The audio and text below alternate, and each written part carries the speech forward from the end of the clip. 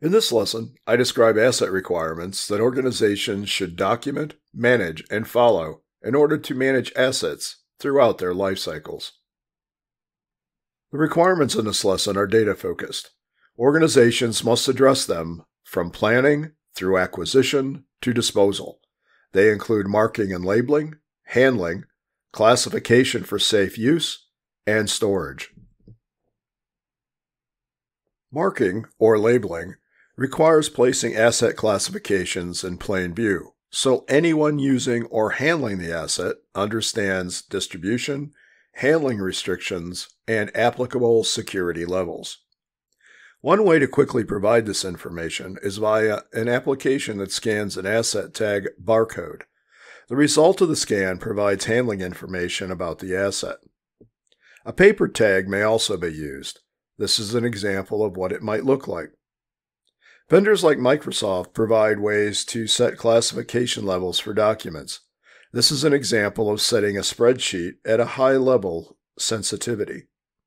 Users must be trained on how to classify files and how to handle files with various classification levels. Once an Office document is tagged, business policy controls how it is shared and how it appears when printed. This is an example of how a hard copy document might appear if labeled as highly confidential. Digital watermarking and labeling can be applied to documents, databases, and email content. Digital watermarking applies to all types of data, including databases. In addition to informing, they also help ensure authenticity. A watermark can be applied to a document, for example, and the watermark could be encrypted.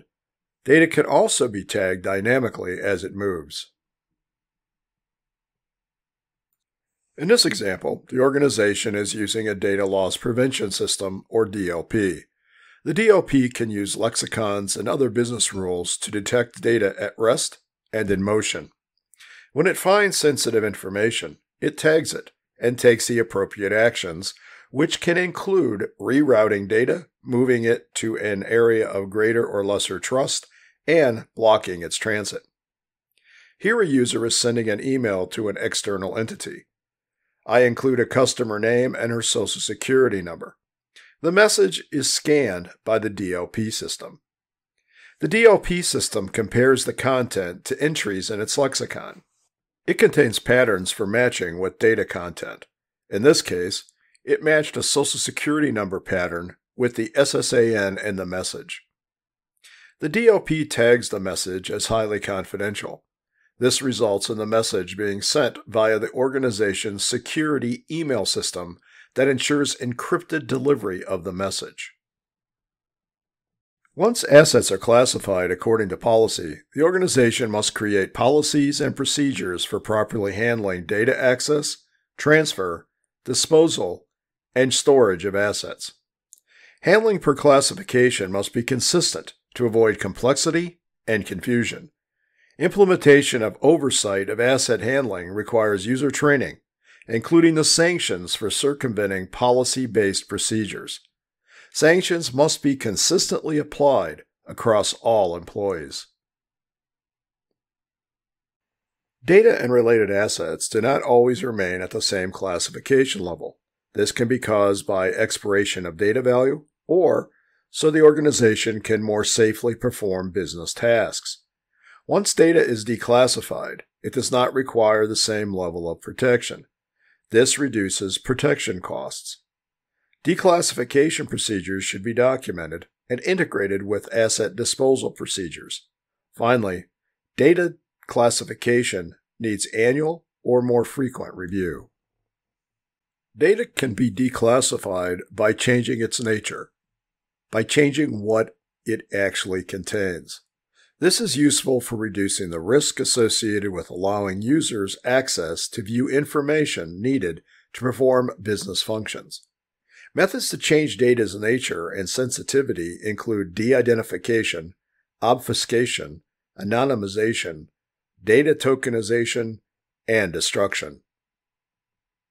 Masking overwrites one or more characters in a field to prevent access to the entire data element. In this example, the customer's social security number is masked over the first 5 digits. The last 4 remain for customer identification purposes during customer interaction.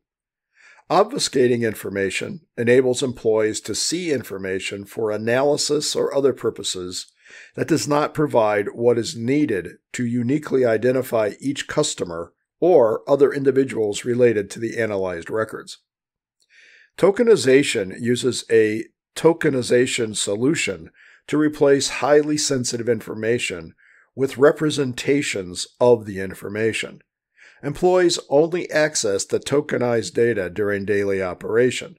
The tokenization system cross-references the tokens with the highly secured database that contains the actual customer data. So let's step through an example. This is an example of how tokenization solution works. An employee enters customer data into the data capture system. The data includes the customer's real personal account number, or PAN. The data capture system sends the PAN to the tokenization server, where a token is assigned and the PAN-token relationship is established. The data capture system receives back a token. All future transactions by employees dealing directly with customers use the token instead of the PAN. If an application, such as the settlement application, needs the actual PAN, it sends a request. If the settlement application is authorized to receive the PAN, the tokenization system honors the request. Hardware assets can be reused or tossed. In either case, close attention must be paid to what the assets contain. Before either reuse or disposal, sensitive data must be erased or purged. In many cases, disposal of storage requires destruction. For a detailed look at media sanitization, view the video shown above. Well, that's it for this lesson. If you have questions, please ask. And until next time, be careful what you click.